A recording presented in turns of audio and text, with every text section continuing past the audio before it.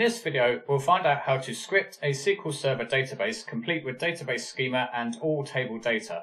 This is quite easy to do in SQL Server Management Studio. However, keep watching this video as there are a few hidden options that aren't immediately obvious. In this example, I'm going to script the Northwind SQL Server sample database. So to achieve this, I right-click on the database name in SQL Server Management Studio, go to Tasks, and then Generate Scripts.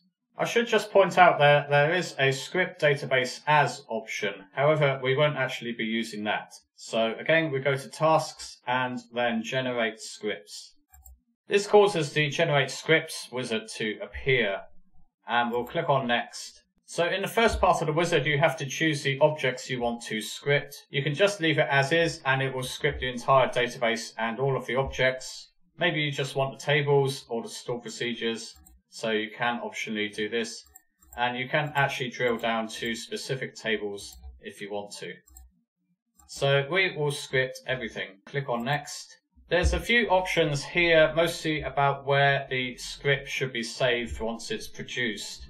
If your database is quite small, then you can opt to save to the clipboard or open it in a new query window. However, if your database is quite large, particularly if it's got a lot of data, then I recommend that you save it as a script file. This will avoid problems with running out of memory when you're trying to actually open the file. You may overlook this feature, but there's actually an advanced button lurking in the corner here. This is really useful, so let's click on Advanced. There's quite a few options about how your database is scripted. I must admit I haven't made much use of these various options. However, there's one that's crucially important, and that's types of data to script. So if you change this drop down, there's the option to script just the schema, just the data, or the schema and data. By default, this wizard will just generate scripts for the schema, i.e. the SQL scripts you need to recreate the database. So if you change this to schema and data, then everything will be created. Another thing of note here is that if you want to export the data into a different version of SQL Server, there's an option here. It actually goes all the way back to SQL Server 2005. We will leave the other options here. And let's click on OK. And for now, I'll just save it in a new query window. So we click on Next, and there's confirmation of what it's going to do. And now it's getting the objects and it's creating our database script. So the Northwind database is quite small, so it's only taken a couple of seconds to create the script from this database.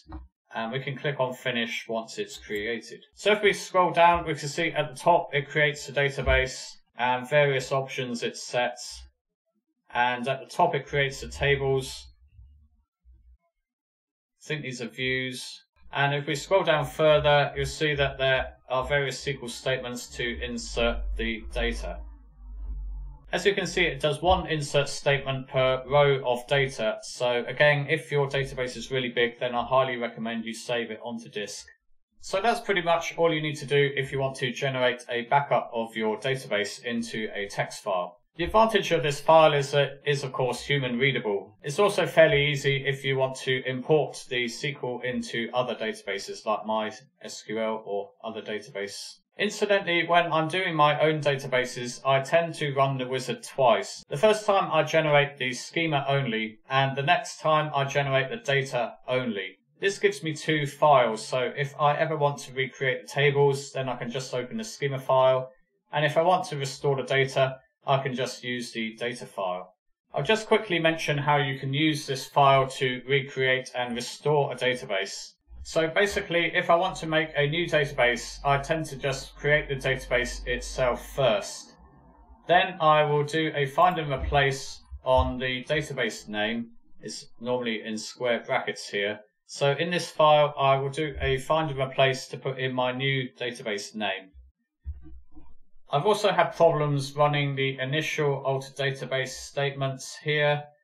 So I tend to delete everything here and just leave the first create statement.